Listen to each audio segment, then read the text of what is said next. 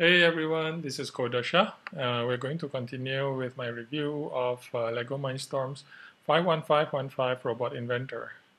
So we're going to start with MVP, that's short for the Modular Vehicle Platform. As usual, we have a video to show you the features.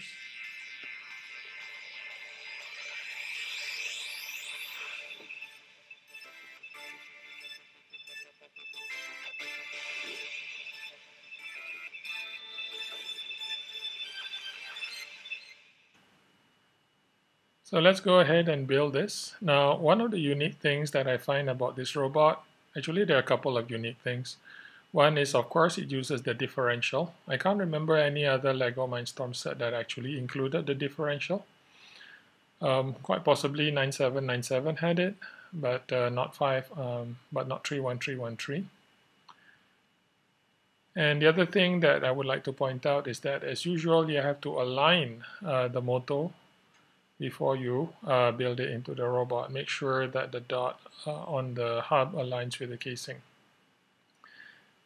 Now, that's one of the unique features of this robot is that you can actually position the chassis in two different ways.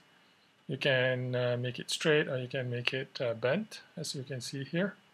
So this is a look at the program. The first program is very simple.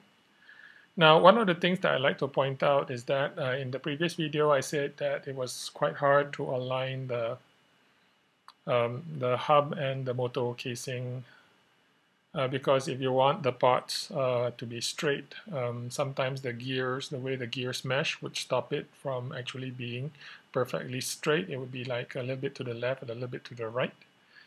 Now, I think it's not so important in the case of MVP or perhaps for all the other robots because the calibration actually means that you do not actually need to be aligned in order to start using the robot. To show you what I mean, this is what the front chassis of MVP looks like after the alignment procedure. So you can see that the motor hub is very slightly askew, and it needs to be askew in order for the wheels to be straight. So before you start playing with the robot, it will align, and after it's finished alignment, then you can see that the wheels are straight even if the motor hub is not. So as usual, a very simple program. You can see that the wheels are aligned when you start off with. Then it just makes a turn. So this is the program that you saw earlier. Now the second program is really quite fun. You're not going to do any building, but you will be using your smart device as a remote control.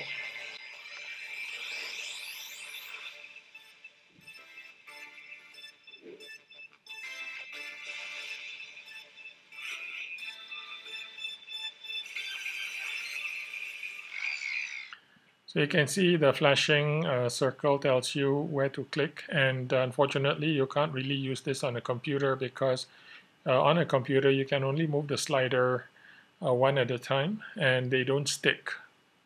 So if you look at the program, you can see there's a specialized controller block, and this controller block actually you can set it very different ways. Okay, so this gives you a lot of flexibility. And of course, if you have a cat, what you would do is chase your cat around with the robot. Now, I just want to point out that the controls are slightly laggy. It means when you make a turn or you go forward or backward, it does not respond immediately. There's a definite lag there, which is why my cat is very unconcerned because he can get out of the way really easily. So let's take a look at the remote control in more detail. So as you can see, there are the two sliders, and you can customize it. If you click on the plus button, you can see that there's a whole bunch of controls that you can add. So I'm just going to add one now. So this is, you can position it at any position. This is an 8-way joystick. So let's add a button now.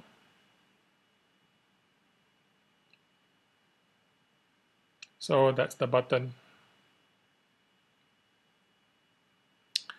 So when you click the tick, you can go ahead and use these controls. Now, they are not predefined. You'll have to add them to your programming blocks. To delete, it's very easy. You just tap on the three dots on the upper right corner. Then you can just delete it or change color to something else and so on. Now let's have a look at Tricky.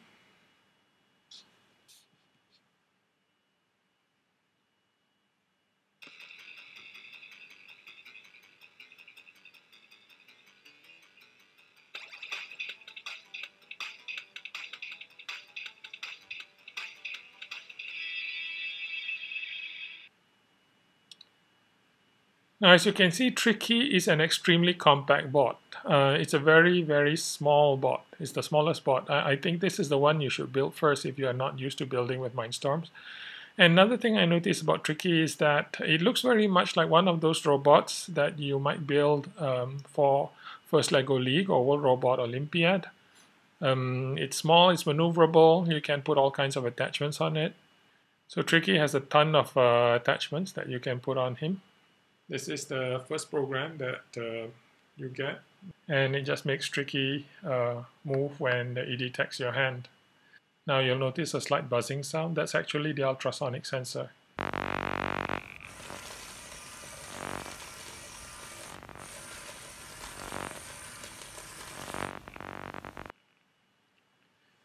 So just some more thoughts about this. Like I said, I'm really excited by this set. I really like this set. I really like the fact that you have got a ton of parts. You can build 5 robots, all different kinds. You can build a car with a differential. You can build a robot that you can go for competitions if you wanted to. So all in all, I really think this is a great set to get started with robotics. So thanks very much for watching. The next thing that I'll probably be doing is a programming tutorial. So keep your eyes out for that. Stay safe, everyone, and take care.